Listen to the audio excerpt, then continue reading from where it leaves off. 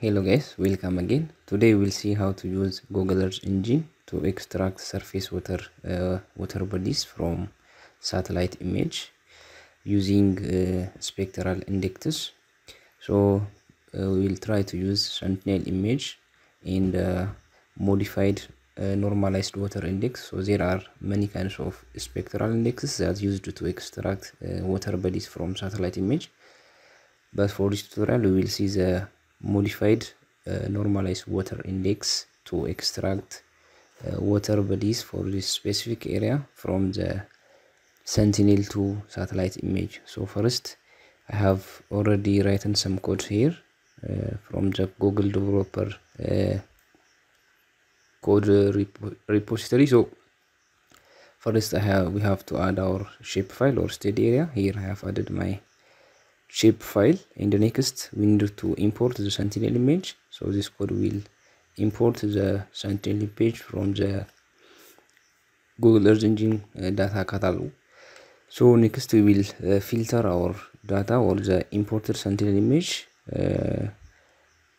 with lower color coverage and for this specific year. So I am going to consider for this specific year, and we will bound it by our steady area, and this will filter the data by this specific boundary. Then we will filter it by composite, or we will use the composite or the median value of the imported image pixels. Then we will write a code that help us to calculate the modified normalized water index. So spectral index are critical to many aspects of remote sensing. For almost all kinds of research works, we will need to compute one or more of the spectral indexes. Maybe it is for image classification or land cover classification. So the most commonly used formula for calculating the index is computing the normal difference between two bands. So in Google Earth Engine, it provides us a helper function which is called as normalized difference function, this one. So simply by using this function or helper function, you can simply calculate any kinds of index. So to calculate the modified normalized difference water index, just using this image, the imported image, just use this code normalized difference, and we will use the band 3 and band 11 of Sentinel-2 image, and we will rename it as modified normalized difference water index, like this. So this line of code will calculate the normalized difference water index, which is the modified one. Then this value will calculate the MNDWI, and the highest value will be +1, and the lowest value of MNDWI will be -1.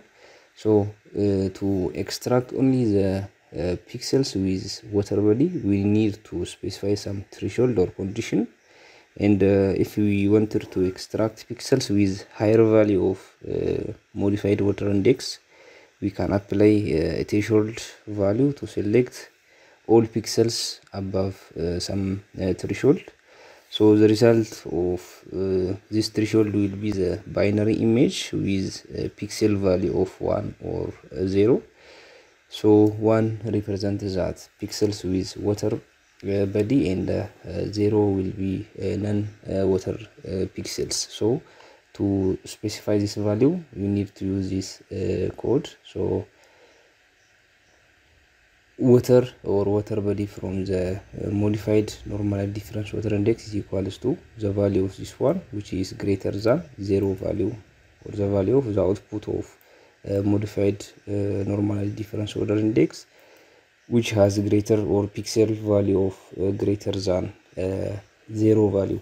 So here we have specified that water body as positive, greater than 0 modified normalized difference water index. So next we will specify the parameters to display the image. So this one will help us to display the sentinel image in RGB, and the second parameter will help us to display the water surfaces in zeros in the 1 pixel value in color of white and the blue color. So the white one shows that non-water pixels, and the blue one shows the water pixels. Then we will write this code to add the output to the map layer. So the first one will specify the location or our zoom extent and the zoom location, and the second one, or this one, will help us to add the image, which is the satellite image or sentinel image, to the map layer, and the third function, or this one, will add the water index or the water bodies to the map canvas. So finally we can run the code once we have written all the valid codes. Yeah, as you can see, we have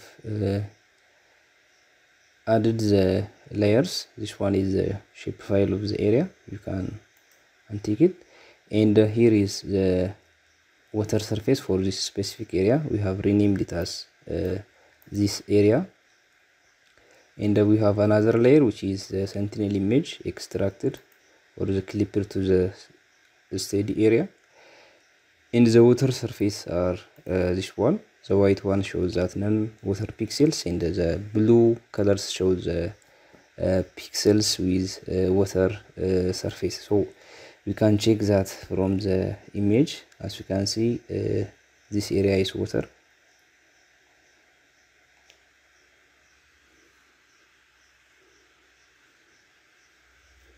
So from the satellite image, this is the water surface, and also from the result of modified normalized water index calculation, it shows that the blue color, which is water surface. So simply we can use this spectral index to extract surface waters from satellite imagery. So if you have any comment or question on this calculation, you can just ask me on the comment section, and I will provide you the full description and this GE code to practice by yourself. So this is all about my today's tutorial. Thank you for your time.